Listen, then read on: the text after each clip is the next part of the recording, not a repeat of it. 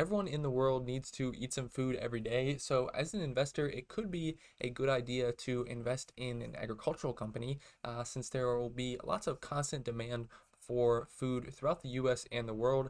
And that's where Archer Daniels Midland comes into play, which is the company I'll be analyzing in today's video, which is the fourth video in my subscriber suggested stock analysis series. If you want me to analyze a specific stock in the future, make sure to subscribe to the channel and join the free Discord, which there'll be a link in the description below. And you can add your company or even multiple companies to the list of stocks that I'll analyze in the future. So Archer Daniels Midland, ticker symbol ADM, is an agricultural supply chain manager and processor that is involved in many of the foods that we eat on a day-to-day basis. They split their business into three main segments. The first of these is called Ag Services and Oil Seeds. So this segment has business in the supply chain and transportation of many agricultural raw materials and is involved in the production and sale of many ingredients for food, energy, and industrial uses. For example, this segment produces renewable green diesel and salad oils, which are used to make margarine, shortening, and other food products. And they also produce some other oils that are used in industrial products such as chemicals and paints. This segment is by far the largest for ADM, which provides about 65% of their operating profit. The next segment is the carbohydrates solution segment, which is primarily involved in the processing of corn and wheat into products and ingredients for other products. So this segment produces sweeteners, starches, syrups, and also quite notably ethanol. And this segment produces about 19% of the company's operating profits. And the final segment is the nutrition segment, which is focused more on end products or consumer markets, and it manufactures and sells a wide array of products, including plant-based proteins, natural flavors and colors, and pet foods also. The nutrition segment generates about 11% of the company's operating profits, and then there's a miscellaneous 5% there that comes from other businesses within the company, such as commodity trading and insurance operations. So now that we have an understanding of Archer Daniels Midland's business, let's take a look at some of their recent financial results, starting with how they performed in 2022. So for the full year, they had revenues of $102 billion, which was up an incredible 19% from 2021. And their net income for the year was $4.3 billion, which was a staggering 60% increase year over year. And the quite impressive part as well is that 2021 was not a lackluster year by any stretch of the imagination. In terms of 2021, they saw top and bottom line growth compared to 2020, and 2020 again, it wasn't a lackluster year either. They didn't really see much growth because of the pandemic largely, but they didn't really see any decline either, like happened in many other businesses. So I think what can be learned here is that the agricultural industry is very much needed in both good times and bad, and so their business is quite resilient and sticky in all kinds of macroeconomic conditions. And more recently, the company reported their second quarter 2023 results just a few weeks ago on the 25th of July. And for that second quarter, ADM reported revenues of $25.2 billion, which was down about 8% from the second quarter of last year. But that's not too surprising given just how incredible 2022 was for the business, combined with, some of the economic pressures that, pretty much all businesses are facing this year. Net income for the quarter was only $927 million, which was down about 25% compared to the second quarter of 2022.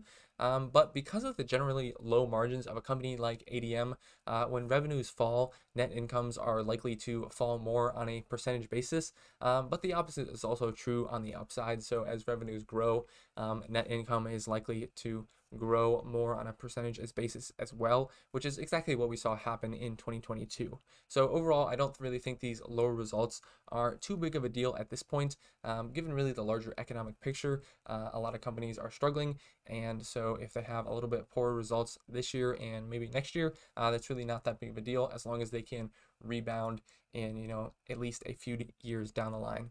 Notably though, their interest expense has more than doubled since last year, which makes perfect sense given rising interest rates, but it's still less than 1/5 of their net income, which is perfectly healthy, I think. So the next thing I like to look at is a company's balance sheet, and that can really help us understand their financial stability and strength. It's certainly important for a company to be producing strong financial results. but it's also equally important, if not more important, for a company to have a strong foundation in their balance sheet, because sooner or later there will be a recession or the business, will slow down for one reason or another. And when that happens, if the company doesn't have a fortified balance sheet, they could get into some serious trouble there. And I really want to put emphasis on that when that happens, because it's not really a question of if, it's a question of when.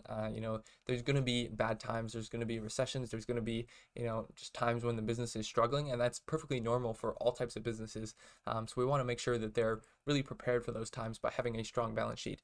So looking at the balance sheet right here, we can see they have about $1.4 billion of cash on hand, and they have a lot of other current assets, including inventories of about $11.9 billion, which those inventories are actually down significantly from last year, which is generally a good thing to see, as that means they have less idle capital lying around. So adding all that up, that brings them to total current assets of $30.7 billion. And if we look down to the current liabilities, those are only a total of $18.8 billion. So their current ratio is much greater than 1 and is even approaching 2, which is pretty awesome to see. Another great thing to see is that their short-term debt is only $125 million and long-term debt is about $8.2 billion, which gives them total debt of about $8.4 billion. This $8.4 billion is pretty much within the boundaries of where I like to see debt, which is at a level that is no more than twice the company's net income, which for 2022 was $4.3 billion. 2022 was a record year, and so net income is definitely not guaranteed to be, above $4 billion. It might be a little bit lower this year. We really can't predict that well. But in the case that, net income is a little bit below $4 billion, then maybe the debt level is a little bit closer to pushing the boundaries of what would be safe. But as well, they do have a lot of cash on hand, about $1.4 billion of cash. So that does make the debt load a lot more manageable, I think. And another positive sign for the balance sheet is that they do have a large pile of shareholders' equity of almost $25 billion, which is a lot bigger, close to 3 times the size of their debt, which further suggests that the debt level is really perfectly healthy right now. So overall, I think the balance sheet is particularly strong, and yet another point that illustrates that is that their current assets alone that we mentioned earlier of $30.7 billion can actually cover all of their $30.2 billion of total liabilities, which is a pretty remarkable feat and speaks a lot to the strength of ADM's balance sheet. On this channel, I mostly talk about dividend stocks, but that's not the only type of company that could be good to invest in. But it does happen that ADM pays a dividend with a yield right now of about 2%. And their payout ratio is also quite low at 22%, which gives them tons of room to grow the dividend in the future, which is, what we as shareholders want, is a growing dividend. If we do look at the past few years of growth, over the past 5 years, they've raised the dividend about 5.3% on average, which is a little bit lower than I would like to see, but it looks like that rate has been accelerating a little bit in the past 2 years. So in 2022, they raised the dividend about 8%, and then in the beginning of 2023, they raised the dividend 12.5%. So I'm hoping they can kind of maintain a dividend growth rate that's a little bit higher, maybe in the higher single digits in the future, which I think they really can, given the growth of the business and also the low payout ratio that they currently have. And then finally, looking at their dividend raise streak, they do have a very long history of growing the dividend. This number on Seeking Alpha is wrong, but they do have 51 consecutive years of dividend increases, which is really awesome to see, and that actually makes them a dividend king, and it shows shareholders that they have a commitment to grow the dividend, and over time we can expect them more than likely to continue raising that dividend for a long time into the future. So at this point in the analysis, if you're still interested in the company, the next step is to decide whether it's currently a good time to buy the stock or not. And to do that, I basically use 2 simple valuation metrics to help me determine whether the stock is trading above or below the fair value of the company. These are certainly not perfect valuation metrics, but they can give me a rough idea of kind of what the fair value of the company is and where that is in relation to the current stock price. So the first method that we're going to take a look at is the price to earnings ratio, and right now for ADM the PE is about 15, and as we can see from this chart that shows the historical PE for ADM over the past 10 or 15 years, their average PE over that time frame has been about 13. So right now, the PE ratio is a little bit above their average, but it's really not a super significant amount or anything to really worry about. I also like to compare the PE ratio to that of their peers. So looking at the consumer defensive sector, the average for that sector is 21, and within the consumer packaged goods industry, the average price to earnings ratio there is 23. So in terms of what knowledge we can get from that PE ratio, I think right now the PE is telling us that ADM is kind of somewhere in the range of fair value right now, generally speaking, compared to their historical averages and to other companies in their sector and industry. But I think it also helps to take a look at a second valuation metric, which we'll do right now. And that second valuation metric is a discounted cash flow model. So for Archer Daniels Midland, they're really not the ideal company for a DCF calculation because they actually did have negative free cash flow in 2019 and 2020, and generally their free cash flow is just not very consistent, and it's not very consistently in line with their net income, which you generally like to see. But I did still perform the analysis for ADM, and I tried to be kind of conservative and take some of my best guesses for some of the assumptions essentially. And when I did the calculation, I got a fair value of $62 per share, and with a 10% margin of safety, that gives us a buy price of about $56 per share.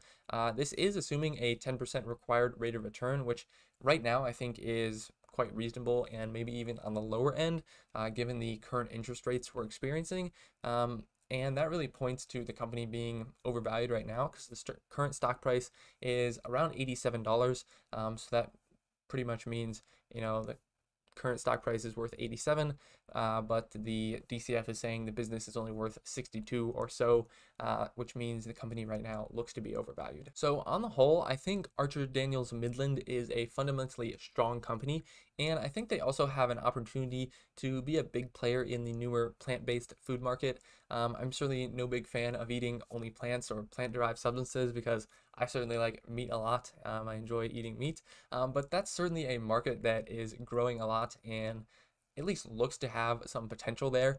And even if ADM doesn't necessarily do a lot of innovating in that space, which I think they are, but they don't really even have to because they have the size right now where they can buy up or invest in some smaller startups and get a big advantage that way as well. In terms of the valuation that we just talked about, it does look a little bit overvalued to me, but just because I think it's a little overvalued doesn't mean that that's right or correct. You might do some analysis and get some different numbers, and that's perfectly fine. It's just kind of a matter of how confident you are in those numbers. And for me, I think one of the big things I would want to look into more is why they had that negative free cash flow in 2019 and 2020, and why the free cash flow of the business isn't super consistent or in line with net income.